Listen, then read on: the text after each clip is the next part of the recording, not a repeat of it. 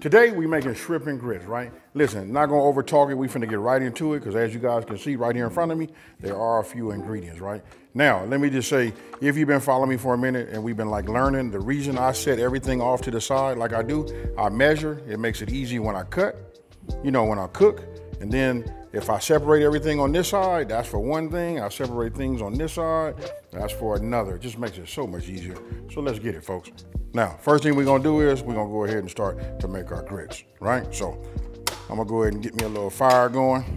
Now here my grits are right here, right? Now you guys wanna make it as according to how your grits are made on the box, right? So we're gonna do 1 cup. So first thing I'm gonna do is I'm gonna add 2 cups of chicken broth.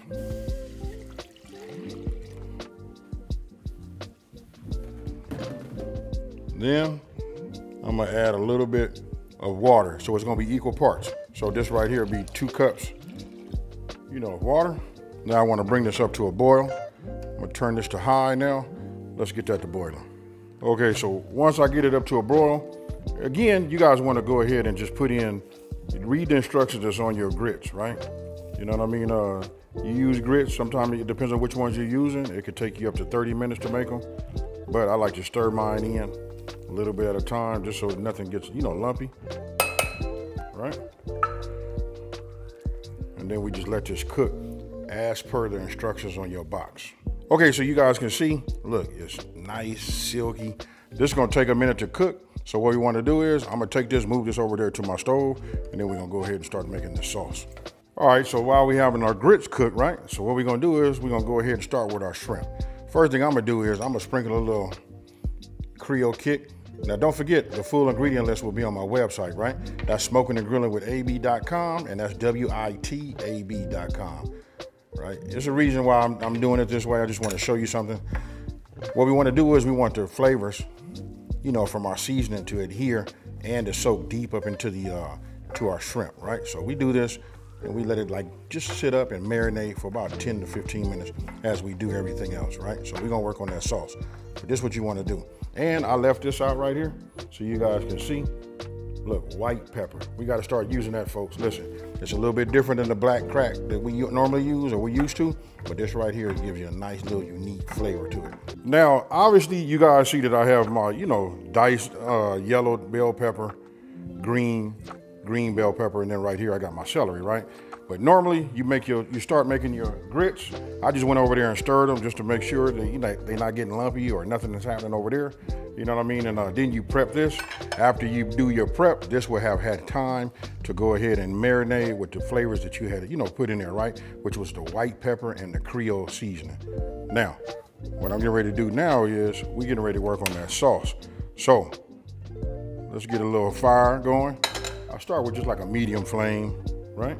Got that going, then I'm gonna use 2, you know, this is just 2 tablespoons of butter. All right, and now that we have our, you know, our butter is melted, now we wanna just go ahead and put our shrimp in right on top of the butter, right? And you just wanna do 1 layer. Now, it depends on how much shrimp you have. You might need to do this in batches, and depending on how big your pan is. Okay, so medium flame, right? And then when I put them in here, like I said, you put them in here like this, right? We just wanna go for like 1, 1.5, maybe 2, it really depends on your flame. I can see this one right here is cooking, because look, even on the thin part, I'm starting to see it turn, you know, turn color. All right, then when they're done, you just want to go ahead and take them out, set them aside, and start your next batch. As many batches as you need. Now we're going to add our andouille, right? Now, that's up to you. You guys can cut the medallions, that works, right? Or you can go ahead and do it the way I'm gonna do it right here. I'll do it both ways so you guys can see like what the end result is, right? I just like the fact that when I put these little pieces in here like that, and then when we make a sauce, right? We already got that butter and shrimp flavor in there already inside of the pan, right? So we just add this to it. When they're real small like this, and they heat up fine and release their andouille flavor into it. You guys gotta just trust me, folks. It's fire. So now we add it here.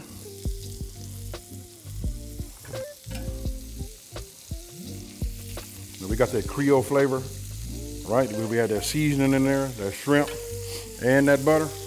Come on. Now I just want to show you this. I put these in here like I told you guys I would, just so you guys can decide whether you want to do them, you know, the whole circle way. I just call them like little medallions. Or do you want to do them diced down like this? I like them like this a little bit better, especially when I'm making a sauce. But you guys be the judge. You can slice them like this, or you can do them like that. All right, and then when these are done, look, all you want to do is take these.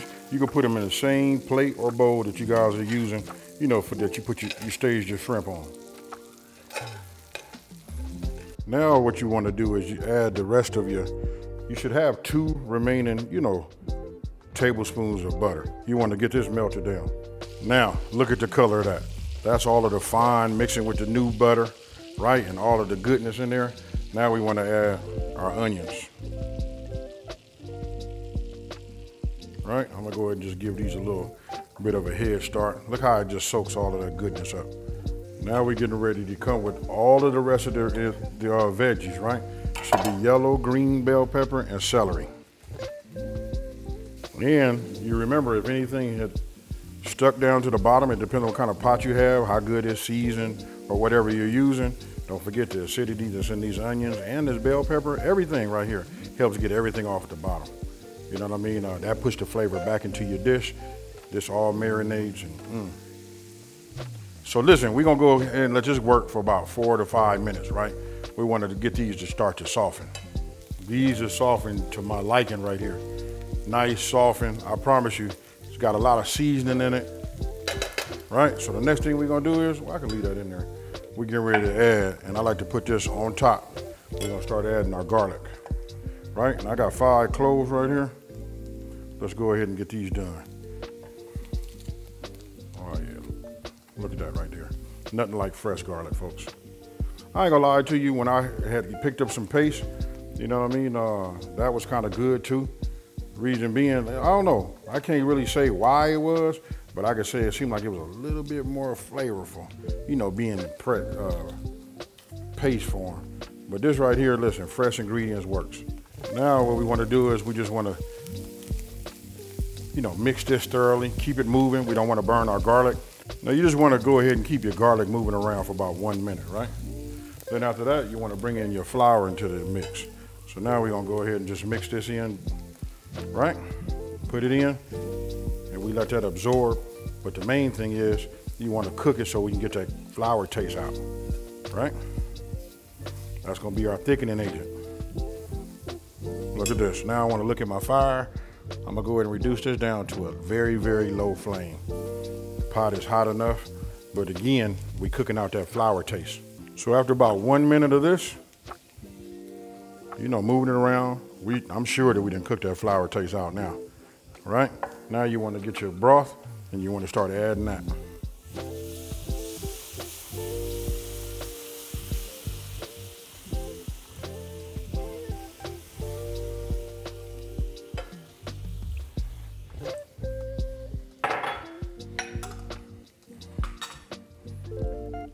Now you guys are starting to see how it's starting to transform into a gravy, right? So now I'm gonna raise my heat back up, medium flame.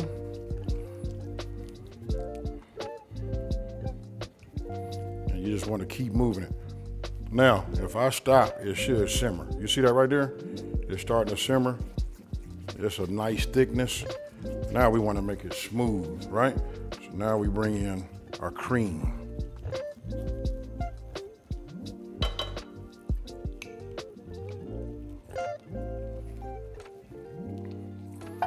This here is how we gonna have a creamy, you know, shrimp and grits, right? But we ain't done yet.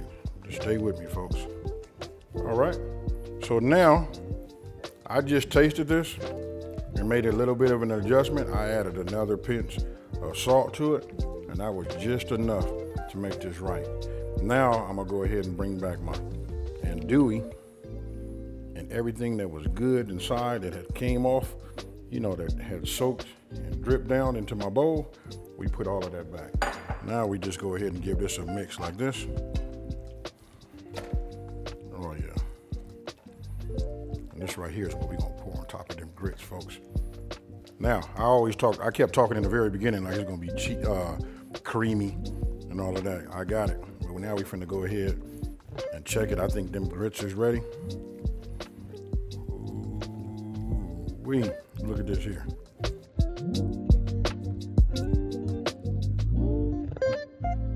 You see this right here, folks? These grits is right. Now I'm gonna go ahead and add my butter. Now I'm going to go ahead and start that whole debate about this. When you having your grits just the regular way, do you guys do salt and pepper or do you do it with sugar? I'm gonna let y'all know right now so we can get that debate going. All right, off the back, check this out, folks. I am a sweet grits man. That, some cheesy grits and some flaky biscuits, and I'm happy. And I got a real small, like a low flame underneath the bottom of it, you know?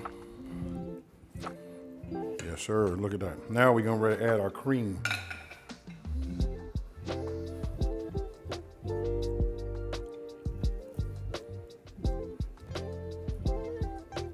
don't add it all. What I wanna do is I wanna go ahead and continue to cook it until all my cream is completely, you know, mixed inside of my grits. I don't wanna see any of this white on there. All right, but you see that right there? This is actually almost ready, folks. I'm gonna bump this fire up just a little bit more. And then last but not least, we're gonna come with that cheese, folks. Yes, we are.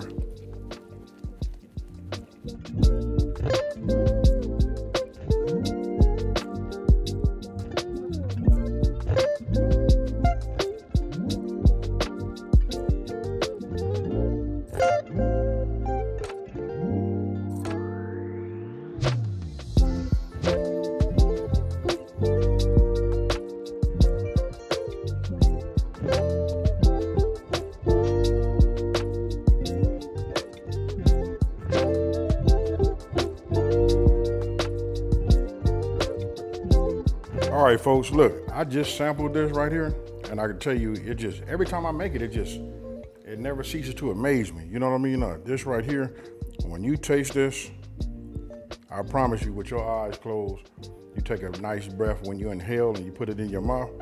You know what I mean? This right here take you down. If this don't put you down in the bayous, you know what I mean, or something like that, and there's something wrong. You probably ain't never been there before. But I promise you, listen, if you ain't never been down that way, this is the authentic flavor that you want. Now you can hear my voice picked up. Listen, I done pulled myself out of that time machine because I felt like I was there. And listen, I'm not finna over talking. I'm finna get down and get me another one of these.